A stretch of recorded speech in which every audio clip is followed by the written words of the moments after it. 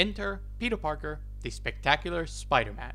What a title. Just like the main series, Spectacular can be broken down to eras. The first years is when the book has no clear lead on the book. It switches between writers and artists in and out of constantly, sometimes every issue. There was another Spectacular Spider-Man book before this one. That lasted only 2 issues that I covered in another video. This is the big one. This is the one that ended up running for 264 issues. This is the famous spin-off that you might have heard of. This book is introduced to us by the man himself, Jerry Conway. Coming straight off O'Neill's run, it feels like wrapping up into a warm blanket. I'm home. The book begins with the return of Conway's original villain, Tarantella.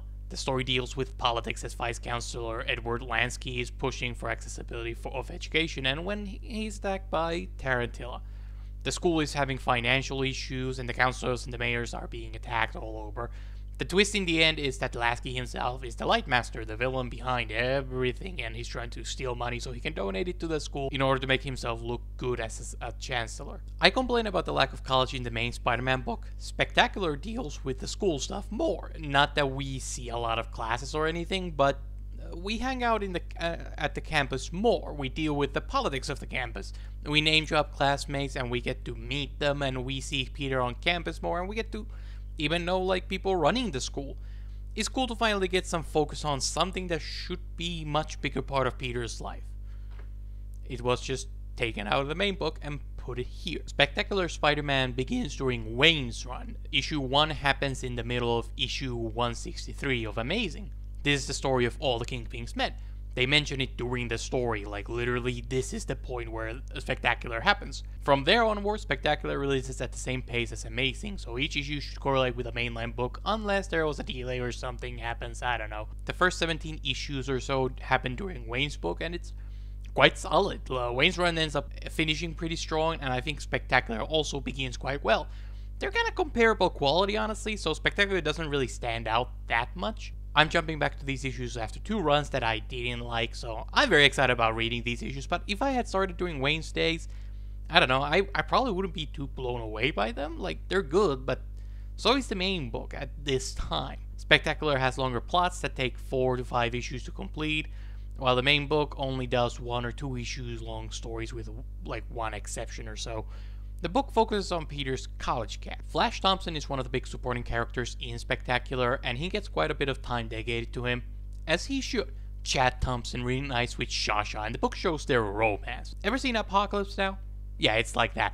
Flash was in Vietnam, had to order an airstrike, and met a Shasha, didn't want to anymore, strike call anyway, and now quietly Flash carries that PTSD alone like the masculine alpha he is. Shasha was one of the Vietnamese women there he befriended. She's now in America, and Flash is really desperate for her attention. I don't think the romance itself is very good. I don't think these two have good chemistry. Shasha's personality is very wooden. I can't see these two being in a room together and having a good time, and that's something every relationship needs. These two just don't bounce off of each other like MJ or Peter do. Like, this book makes Flash look desperate. It's almost out of character. To me, this relationship reads in a bit of a different kind of way. To me, it looks like Flash went through something awful, and Shasha is the only person who can really understand it since she was there. Flash cannot open up to his friends because they couldn't understand his Vietnam flashbacks. Shasha can, and I believe that is really the thing that Flash is attracted to. It's not enough for a relationship though, I think. Flash and Shasha are not meant to be together. The other part of Flash's attraction is guilt. He feels like he destroyed her home. He feels guilty for it. He feels responsible for it. Saving Shasha is a way of making up for his failures. This is not love. This is Flash's coping mechanism. It's interesting character work. And we'll see if in the long run the writers play into this, in which case this is great stuff. If the writers don't realize this is what's going on and it's a genuine, authentic love story, then it's probably going to end up being kind of bad. But that's how at least I'm reading it, and I find it interesting. It's different, and it's, I like it. One of the parts I absolutely loathe in Wolfman's run was his handling of MJ and their breakup. Spectacular does something to make MJ's story work a little better. It's still way too sudden, and it's a little stupid, but we do get to see MJ mourn the relationship like a human being. When a villain trashes Peter's apartment, she rushes to the scene. It's not enough by any means, but it's something. It's something Amazing Spider-Man never bothered, so those 2-3 times that happens here, I'll take it. Shame it's relegated to a spin-off book, and it's something Spectacular is doing better than Amazing. After about a year, Bill Mantlo becomes the sole writer of the series, taking completely over with issue 12. His first story is the one about Flash and Shasha. It's a longer arc lasting about like 5 issues. The villains are Brother Power and Sister Sun, and the one pulling the strings from the shadows is Hate Monger. Oh no. Oh no. Oh no. Would you believe me if I told you this story is actually kind of good? Because it is. It's a little funny to read, but get past that. I ended up liking the story in the end. Yes, even this guy. He takes off the hood and reveals his face underneath. He has a wolf's head. I don't even know, man. I just think it's entertaining. What do you want from me? Uh-oh. More of the Monger's minions coming at us from behind, playmates. Kill! In the name of love! Mantlo follows this 5-issue epic with a bunch of short stories, and they're all consistently good. The standouts to me were Lightmaster story. He returns again, and I don't know, wants revenge on Spider-Man. I would too. Spider-Man can't harm Lightmaster because he's pure light, so Spider-Man has to find a way around this little detail. I prefer it when Spider-Man defeats his villains through trickery instead of brute force. The first time, Spider-Man's solution was to trick Lightmaster to touch a light, which overcharges him, and I don't know, something like, I don't understand it, but it's cool. The second time, here with Mantlo, Lightmaster shows up and I don't know, sucks the city's power grid, does the electro thing, and it causes a blackout. And he cannot exist without light, apparently, so he can't keep himself together and just fades away through his own hand. Sure, why not? There's a crossover with X-Men, specifically Iceman and Angel. Iceman is kidnapped and mind control, and Angel and Spider-Man must come up with a way to save their friend. The other is crossover with Moon Knight. Spectacular Spider-Man holds their first team up, and there will be another during O'Neill's run in the main book. I don't think I mentioned it in my O'Neill video, but that's a great issue too. That's a great issue under O'Neill. Not written by O'Neill though, so what are you gonna do? Moon Knight and Spider-Man work well together. I will say though, classic Moon Knight will never beat the Batman ripoff allegations. He has a moon cave. A moon cave! And he even has a back computer in there, like, come on! It's silly, but they're just really fun to see team up together. I enjoy it. This guy's butler is flying around his moon chopper or something. It's just like, yeah, guys, sure, not a ripoff. I feel like Spectacular Spider-Man has more team-ups than the main book during this era. White Tiger makes regular appearances, like they kind of want him to be a co-lead or something. And you get like Moon Knight, you get Daredevil crossover, Iceman, Angel, Johnny Storm, Razorback kinda, I don't know if he has a book, never seen him before, but he does give a backdoor pilot kind of vibes. It's about 8 or crossover issues without counting Whitey Tidy here. Amazing had like 5 issues during this era, and that's counting Punisher issues, who is a Spider-Man original villain, so is it a crossover when it's Punisher? Spectacular is a bit of more of a team-up book. I guess that's just a way to increase sales for a spin-off or something. I don't know, but I did notice it. This whole thing is a rough count, and I'm not gonna go back and double-check. I don't care that much, but looking at the covers, that's about how the count seems to go. The biggest one is easily White Tiger. They're pushing White Tiger hard. He makes regular appearances as both Hector and as White Tiger. I think they wanted it to be a co-lead. I think they really wanted it to be a big thing here. Unfortunately, it's just not working. I don't care about Hector. I want to, but I just don't. I don't know. It's just like a robot, just nothing registering. I read about his drama and I just like, nothing. No reaction. I don't know quite why he doesn't work. Maybe it's because the book doesn't make me enough care about the things Hector cares about. He wants to protect like a poor neighborhood or something, but like I don't want to protect it. Like, why should I care? And I think the book doesn't give me a point of view there. It doesn't show me why this neighborhood or these people he cares about are worth protecting. It doesn't really do much in that area. I think that's what it's missing. Like, I care more about Aunt May. You know, that's what makes me care about Peter's adventures. Hector just fails to establish that. There isn't enough time for me to care about those people. Hector has a sister, and like I don't care about her. Like, I don't know her. I literally am trying to think of something to say about her, and I can't. Same with his girlfriend. Like, I just don't know them. I really don't know what makes them tick or why they are the way they are. I'm trying to come up with descriptions for them, but I can't really come up with much. Hector might care, but I don't. So yeah, a lot of the book, it's one of the, like, Hector isn't terrible, but it is something where it's just like you're spending a lot of time on a character that just isn't working well enough to have such a large focus on him. And it's a shame. White Tiger is a cool concept, but it's just, Hector isn't it. This ain't it. Buscema is the lead artist of the series, at least early on. Later, Mooney will kind of become the lead artist. And after that, I don't even know. Haven't read far enough to know past that. John Buscema might sound familiar, as Buscema worked on the main book, and I talked about him before in like 2 videos. It's not the same guy. That was Sal. This is his older brother, John. Like, yeah, apparently there's 2 of these guys. They're brothers. And I thought they were the same this whole time, but apparently not. I didn't realize that they were 2 different people, so I can't really tell which Buscema did which issues. I know Sal does the sister-son brother power arc, but beyond that, I don't know. I don't feel like going back and double checking.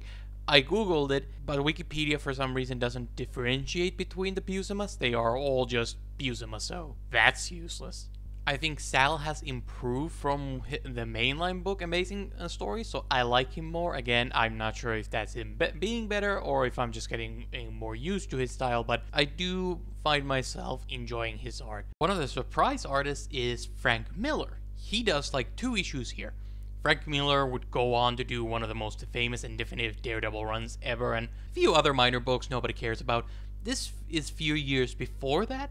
Jesus, trying to imagine a comic book world without Dark Knight Returns or Year One is such a wild thought. I don't really have a point, it's just, this is before a lot of these very definitive works. Like, they just straight up don't exist. Like, they had not even imagined that type of stories yet. And it's just, sometimes you hit with that where it's like, yeah, this was before this dude went on and did that thing that, kind of like defines so much of modern comic books. And you can kind of feel that it's just not there.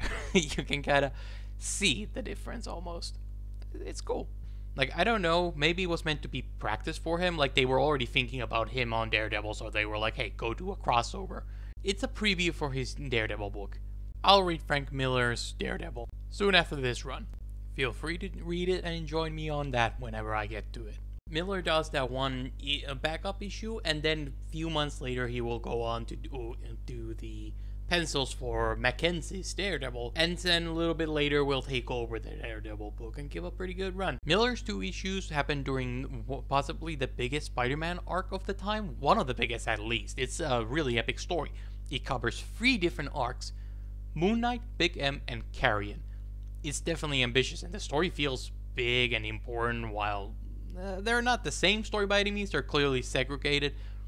They all relate to one another. One leads to another. It's the same week, different days of the same week, Moon Knight and Spidey fight against Magia, which is, they used to be led by Silvermane, now they're led by Big M. They take down lower level leaders before going after the big man himself. After that, there's a breather issue about Hypno Hustler. He uses disco music to hypnotize his victims. While they're hypnotized, he steals their wallets.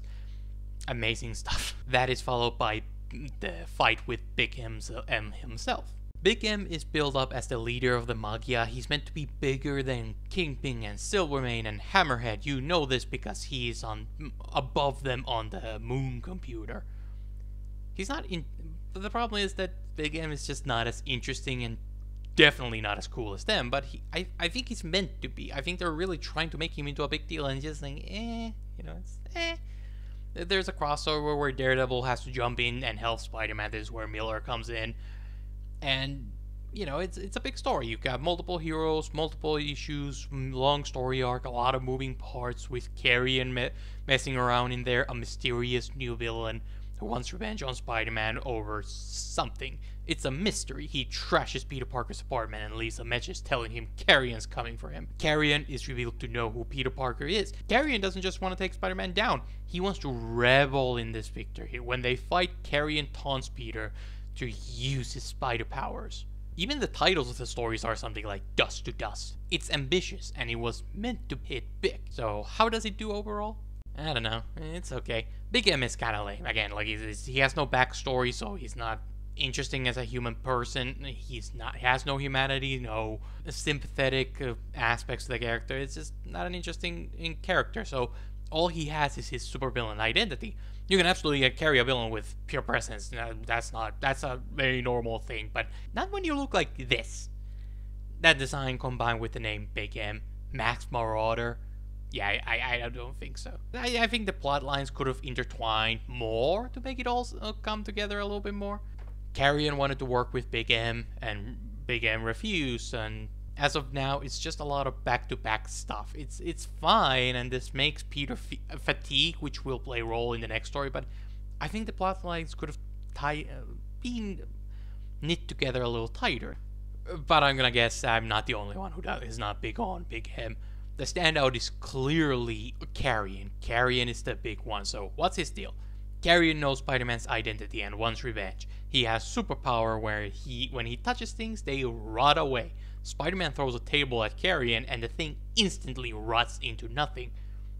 To dust, you would say. That's a creepy power. Like, that's really weird. Carrion's design is disturbing. He looks like a walking corpse, a ghoul that has returned to take his vengeance upon the world.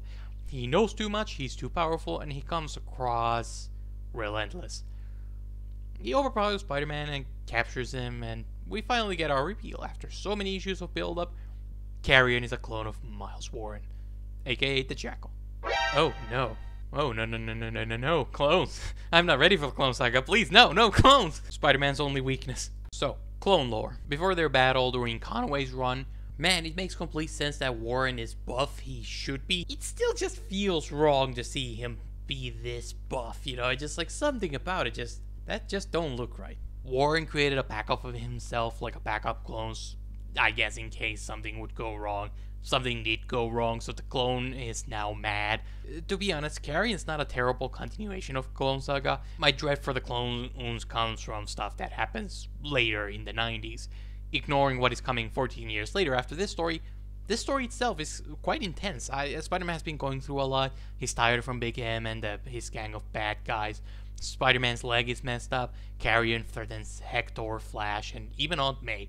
Peter's physically, emotionally, and mentally not ready for this fight. It feels climactic. I gotta get this out of the way. What are the Jackal's powers exactly? He beat Spider-Man in a one-on-one fight back in Conway's run, so he must have super strength and agility at least. I don't think they ever explain how he got those powers, which is weird, but I ignored because everything else about Conway's run is magnificent. He's supposed to be a normal old man. Now the clone can kill things because with touch alone he can repel organic matter around him, allowing him to levitate and do a force repulse. I don't know exactly how that works, but I don't know, cloning gave him those powers.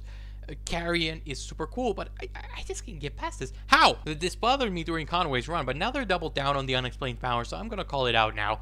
The explanation given is the clone process messed him up and gave Carrion's extra powers of teleportation. He can turn intangible, and he has telekinesis powers. There's a lot of stuff, and I think it kind of makes him intimidating, but it's so much, and it just feels like they're giving him everything, and it's like, it just kind of gets a little silly. It's too much. It's too much, and it kind of starts to take away from the threatening to kind of like, okay, this guy's just kind of giving it whatever power he needs at the time, whatever looks cool. The final issue of the arc gets really graphic. You see Carrion's henchmen get last crusaded, and Carrion gets, I don't know, amoeba by the spider amoeba, a tentacle monster he created. This is pushing the edge. Spider-Man hasn't been this graphic before this point. Even more messed up, Spider-Man kind of just watches Carrion get Rule 34, and he just says, probably couldn't help him, and besides, I didn't really wanna. Ice Cold Webhead. Ice cold. Carrion is the highlight of Spectacular Spider-Man, but it isn't quite on the level of the best stories. It tries really hard and clearly wants to be the best, and I appreciate that, and I really do. But it's a bit unfocused, and it has too many reaches for my taste. It just doesn't pull together as well as I'd like.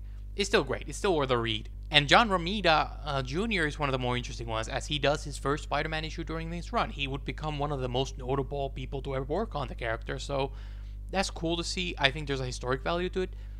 But his issue is it's fine. It's pretty much his worst Spider-Man work from the era, but he'll make up for it doing his Amazing Spider-Man run, so it's not a big deal. And I can't quite tell, and I would love to hear your opinions if you read this era. Like, by this point, everyone's still imitating Romita, like the senior, the father, but it is getting a little old. Like, I love Romita's art, but it is a little like, okay, I could use a little bit of a different take here, and, you know, everybody has a little bit of a personality, but it's like I kind of am yearning a little bit more of a stronger creative force behind Spider-Man. And, you know, maybe that's why I don't really like some of the artists here, because they're just doing a bit of a take on Romita, and I don't know. It all starts to blend together. There's a Scorpion story during this era, issue 21, I believe, and this issue is a very interesting take on Scorpion. Like, he's gone insane here, and when I say insane, I mean like he's crazy. He's like hallucinating. He's like sitting in a room talking to himself. Well, he's not sitting in a room. He's in a sewer talking to himself like, oh, I hate everybody. I hate Spider-Man. And he thinks he can't take off his suit.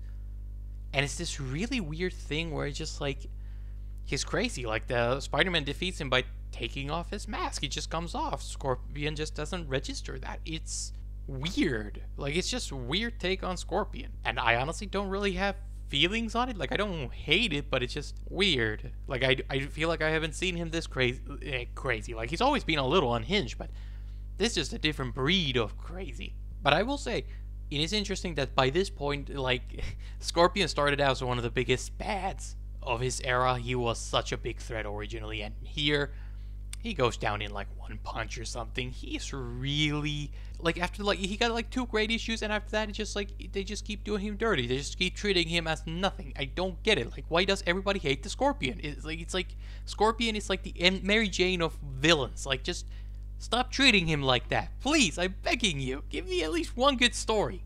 Please. It's hard being a Scorpion fan, man. We'll always have Ditko, at least. A very interesting standout is the Lizard storyline. Lizard is one of the most iconic Spider-Man villains, but he is undeniably quite repetitive. As Connors does something stupid, turns into Lizard, Spider-Man gives him an antidote. In the 70s, the writers kind of gave him a new shtick. He's no longer a villain of the story, he's kind of treated as a third party. In issue 100, Morbius is the main villain, with Lizard working as a secondary antagonist to complicate the story. Stegron attacks the city with his pack of dinosaurs. Yes, it's a very real story. And Lizard helps Spidey fight them as a kind of an uneasy ally. Now we have a new Lizard story, and once again, this time, Connors isn't the main villain. He actually transfers his consciousness into an iguana, and the iguana gains Connors' memories and the Lizard's personality. 100% makes sense so far. Connors comes to the conclusion just because Spider-Man beat Lizard 10 times before doesn't mean he'll do it again, so Connors turns himself into the Lizard on purpose in order to help. Then the Lizard decides to join with the iguana because iguana literally has the same exact goals and personality as the Lizard. Good one, Connors. A little prank for you. Like, good job, you. I don't even know what to say, you idiot. This is a fine shakeup, I guess. Lizard is treated as routine by this point, so Manlo seems to have wanted to break up the formula. So the second Lizard story turns Spider-Man into the Spider Lizard. Now Connors is the one who has to find a way to give the Lizard the serum, which is so much harder because Connors, of course, has no powers. He's a regular-ass dude, and Lizard is this.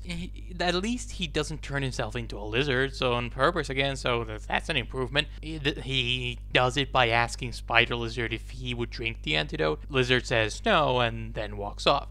Connor pulls out a second antidote and sucker punches the Lizard. It's a cool twist on the Lizard formula. It's the most exciting Lizard has been in a while, I think. It's a cool story. I really appreciate it. The book also has some really silly storylines, like obviously people turning into lizards, but there's a walking corpse who's revived by a bunch of bees. And, you know, like, the villain is a beehive. Like, living bees. On my command, slay the one called Spider-Man. Bees all over me, stinging through my costume, and there's nothing I can do except die. That's that comic book wackiness I know was waiting for. Spider-Man defeats the beehive by covering himself in pesticide, and then he walks into the beehive and the bees can't sting him. They can't come close to him because, right, like he's covered in like this poison, right? And that's how he defeats them. It's great. It's really great. Super pesticide. That's the solution. Later in the run, the old cast kind of gets pushed aside as well. Flash kind of completes his character arc with Shasha and kind of just disappears. MJ, of course, kind of gets put into the backseat after Wolfman takes over. Harry's just straight up not here, and everybody's replaced with a new college cast who are basically the new kids on the block, and they are not really making a very good impression. Up until the point I've read, there's really nothing to say. There's the dude from the White Tiger storyline, you know, so if you're a fan of White Tiger and that whole thing, then hooray for you. There is Deborah Whitman, who is kind of the new love interest, this really shy, awkward, anxious girl. Very relatable, I will give them that, but this, not, like, I'll be honest, like, so far, reading O'Neill's run and the Spectacular hasn't quite given me more than that. And I'm not really feeling that connection between her and Peter. And then there is Marcy Kane, who is, like, I don't quite know yet what they're doing with her, and I don't really recognize her. Like, I honestly can't think of who she's supposed to be. So honestly, she's kind of a mystery for me. She's basically New Gwen. Like, Peter goes to the school and she bullies him. So far, the cast has not won me over there. They haven't had a whole lot of chances to really make an impression, but nobody here stuns like MJ did. And you know what? Luthor is back doing this run, and you know what? I'm very happy about that. I have a soft spot for Luthor. I don't know what it is. I really can't pinpoint it. Maybe it's the Ditko quality design. Maybe it's just the unapologetic nutcase the character is. Or maybe it's just a balloon. I don't know. I love the balloon unironically, but something about Luthor it just makes me happy. I love this character so far. So he's back, and he gets a great issue where he's trying to get a meteor that will make him even more meteor powered, and Spider-Man has to stop that, and it's really fun. I love him. He's just unhinged little maniac, and sometimes that's just what you need. Something about Luthor to me just works. The Luthor storyline, in fact, was written by Tom DeFalco. Tom DeFalco will go on to make another Spider-Man run, so we'll get to cover that. This is, once again, just like with Stern and Michelini, it's a bit of a preview of what's to come. I don't know if it's intentionally testing a writer or if they're just picking their favorite guest writers to give runs to, but it's very interesting. And I will say, I really like Tom DeFalco's writing here. But I can't tell if it's just because he wrote the Luthor story. I have a soft spot. Luthor just does it for me. Maybe it's that, I can't tell, but I'm very positive on it. I don't really normally read spin-offs. Like, I really don't like hopping between multiple titles to read a book. Like, I just wanted to pick up a book and read it. It is the better book. This is what Spider-Man, I feel like, should have been this era. This is the main story almost. So there are some really major developments here still that you might want to at least read those specific storylines, like Flash's relationship with Shasha. If you're reading this era, read Spectacular. Like, it is worth it. In this case, I think the spin-off is far better than the mainline book.